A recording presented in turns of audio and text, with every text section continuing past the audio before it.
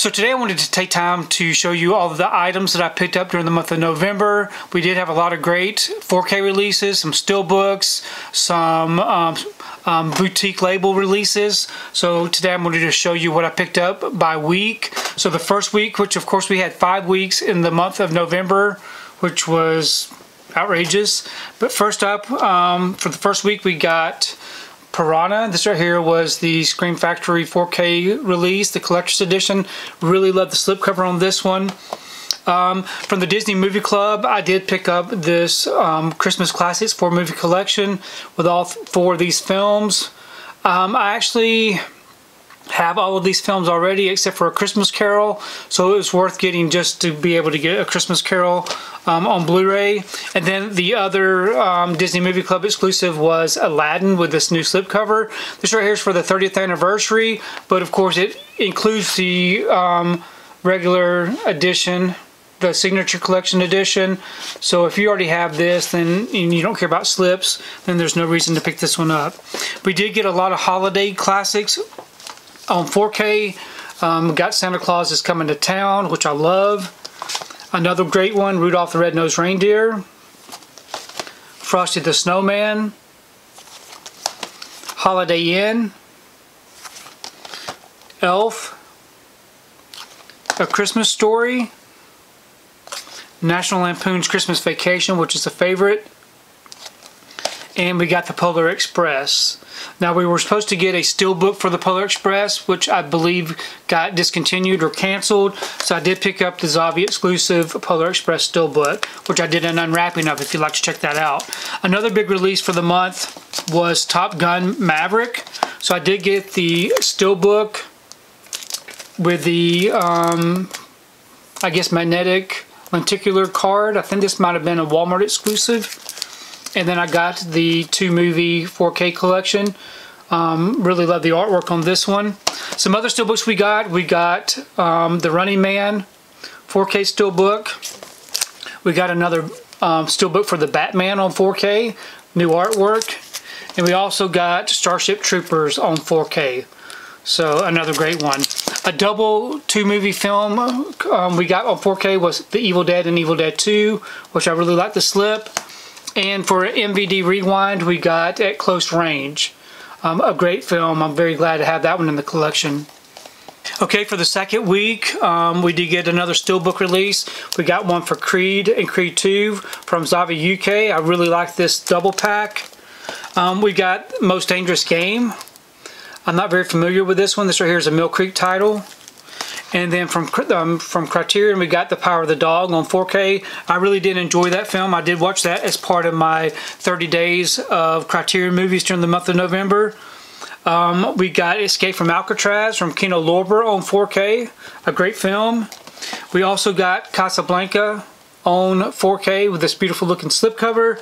And I did get the nice box set with the steelbook from Zavvi UK. We also got the release for Saturday Night Fever on 4K with this really nice looking slipcover. We have Earth Girls Are Easy from Vestron, which I'm very happy that they're continuing the Vestron video line. From Arrow, we got The Wolf of Wall Street. Another 4K release is 8 Mile with this nice looking slip. And we also got the Groove exclusive with the steelbook. From Raven Banner, we got Turbo Kid. Really enjoyed this film. Really liked the packaging on the slipcover. And we also got Crabs from Raven Banner. One terrible, crappy release that we got during the second week is this Saw release from Australia, from Viavision Entertainment, which came in damaged, which I think a majority of everybody's came in damaged. But it does have this really nice set of all the films in this thick booklet. So probably one of my most hated money wasters that I spent money on releases. It was terrible. But anyways, we'll go on to week 3. So for week 3, we did get a Zavvi exclusive 8 Mile limited collector's edition with all of these extras. plus that steelbook that I got from Groove Entertainment. So very happy to have this hard boxed edition. I got Wicked One. And I also got Son of the White Mare from Eureka Entertainment from the UK. Some steelbooks that we got. We have a Zavvi UK exclusive for the Batman steelbook with different artwork, which I'm happy to have. And also we have the Reservoir Dogs 4K steelbook with the removable slipcover that looks really cool. From Kino Lorber, I got Assassination, the Diamond Wizard in 3D, and the Valachi papers. Then from Paramount Presents, we got Elvis in Blue Hawaii. This right here is a 4K release. And then we had this great release for Pearl with the Walmart exclusive slipcover, which I love the slip on this one, and just the regular slipcover. And we also have the 4K release with a slip for Reservoir Dogs, which is great. Okay, for week 4, I did get The Dead Girl in Apartment 3, which I'm not very familiar with, but definitely wanted to check that one out. I also got 5/25/77. We got Pennywise, The Story of It, with this beautiful looking slipcover.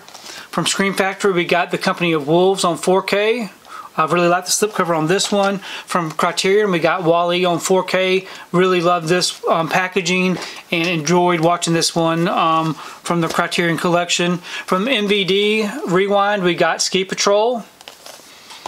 From Eureka, I got The Dead and the Deadly. From Zavvi UK, I got the Rambo Steelbook from Studio Canal. I did an unwrapping of that if you want to check it out. From Second Sight, I got Boiling Point. Really nice edition with a hard box. And from Studio Canal, I got The Trial on 4K with Anthony Perkins. Some other 4K releases we got is Shrek 2 with a slip, Puss in Boots with a slip, IP or Ip Man with a slip, and Ip Man 2 with a slip. So very happy to have those. From Kino Lorber, we got the Blood Beast Terror with a slip. We have High Plains Drifter starring none other than Clint Eastwood on 4K. We have the Mystery Men on 4K.